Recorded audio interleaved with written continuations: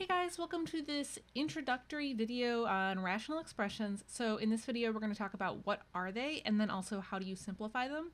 By the way, I highly recommend that you pause and try the examples when prompted. And there are free guided notes available that I think really make watching this video a little bit more engaging personally.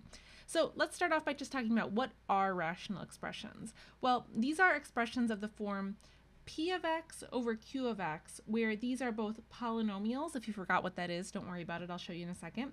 And the q of x, so the thing in the denominator, can't be 0, and that's always the case with fractions. You can't have 0 in the denominator. Okay, so probably the easiest way to really explain this, though, is to just show you what do these look like. So I have two examples here. So we've got polynomials. So polynomials, they have whatever variables that you want, but they have to have whole number positive exponents. So you can see here, so 3x plus 2, 7x squared plus 3x minus 1. So those are all whole number exponents.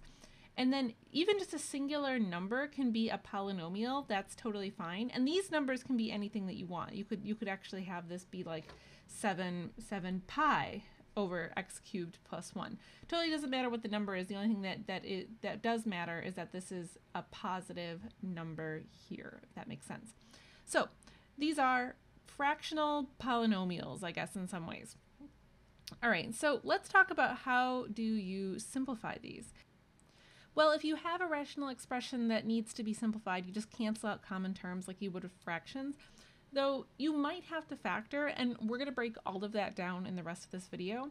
So just to show you like a theoretical version of what I'm talking about here. So let's say that I have determined that, my polynomial can be factored as r of x times p of x over r of x times q of x. So I feel like without really telling you, if I just asked you to simplify this, you would just look at this and say, oh, well, just cancel out those r of x's, right? And then I'd be left with p of x over q of x. That's basically the idea behind this, and so I'm going to just show you kind of all the different flavors you can get with this. So let's start with a really basic version of this. So this is still a polynomial. You can have x and y's, and you don't necessarily have to have more than one term. So this is a monomial over a monomial. Okay, so just by looking at this, you probably notice 25 over 15. I can divide the top and bottom both by 5, right? So I'm going to do this in pieces. And maybe you just kind of want to watch it for a second and then decide what you want to write down after we've taken a second to digest this. Okay, so this is going to leave me with 5x to the 7th, y to the 9th. And then the bottom, this will be 3x to the 3rd, y squared over z to the 7th. Okay, so now we need to think back to our good old days of exponent rules. And so what you'll notice here, so I've got x to the 7th over x to the 3rd. So what I can do is I can subtract the 3 from the top, and I can do the same thing with the y's too. So I've got y to the 9th over y squared, so I can do that same thing. I can subtract the 2 and cancel that out entirely. So in this case, my final answer would be 5x to the 4th, y to the 7th over 3z to the 7th. And so then that would be the simplified form of this. Okay, so like I said, this is just kind of the starting point. So what I want you to do is I want you to pause the video here, give these two a try, make sure that you feel okay with this, and then I'll show you the answers. Hit play when you're ready. Okay, so I'm going to go in pieces here once again. So the first thing I'm going to do is I'm going to divide the top and bottom by 7. So this is going to give me 3x to the 7th, y to the 9th over 2. I'm going to write y to the 8th over here and z to the 3rd. So I just rewrote this just to so I could see that the y's are on top of one another. So the other thing that I can do here is I can cancel out this y to the 8th and just subtract it from this exponent up here.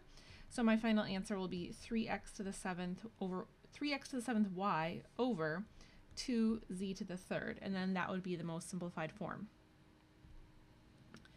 Okay, so for C here, so now what you might notice is, so 16 and 15, those actually have no common factors, so I can't divide anything to the top and bottom, and sometimes that happens, and that's okay. And then as far as the exponents go, so we just want to be a little careful about this. So, okay, notice I've got x to the 4th over x to the 3rd. There are more x's on top, so I can do that same little trick I had before.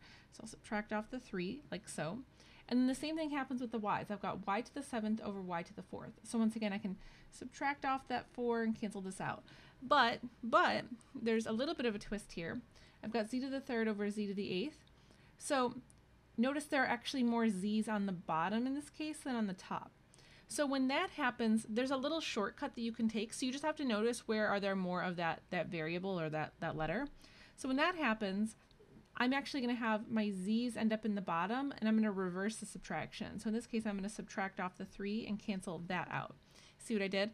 And so now my final answer will be 16x y to the third over 15z to the fifth. So just something to keep you on your toes.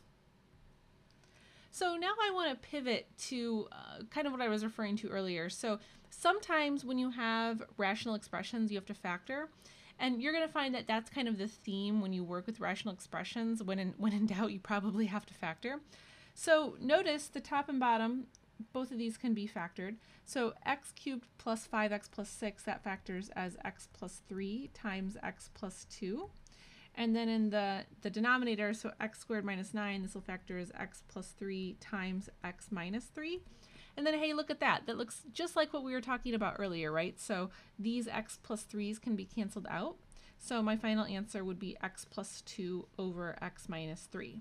And so there's the idea behind that. So what I want you to do now is I've just given you a couple more examples like this. So I would highly recommend that you pause the video here, give these 3 a try, hit play when you are ready to see the solution. So starting with b here, so as I factor this, so the top will factor as x plus 5 and x plus 2. And the bottom will factor as x plus 5 times x plus 5. So now I can cancel out one of those factors of x plus 5. So my answer here will just be x plus 2 over x plus 5. Okay, so for b here, or c, so this will factor as x minus 3 times x plus 2 on the top. So double check that you got your signs right with that. And then in the denominator, so let's see, this will be x minus 7 and x minus 2. Well darn. So you can't go any farther with this. So there's nothing that we can cancel out. You might say, oh, I've got the 2 and the 2. But these have different signs. So this is actually already simplified. So this is already simplified. And okay then, I guess we did all that work for nothing. It happens, you know? Okay, so moving on to d here. So now I've got x squared plus 10x plus 16 over x cubed plus 2x squared plus x plus 2. Okay, so the top part, how does that factor? That factors as x plus 8 times x plus 2.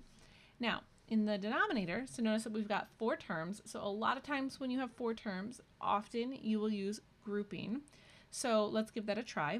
So in the first 2 terms, notice I could factor out x squared. And if I factor out x squared, I'll be left with x plus 2. And then out of the second 2 terms, so there's nothing for me to factor out. So I'm just going to write a 1 here and then write this x plus 2 again. And so now you can see from looking at this, right? So the x plus 2 and the x plus 2, those will factor out. So the way that this whole thing factors is, let's see, this is x squared plus 1 and then x plus 2. So there's my whole factorization.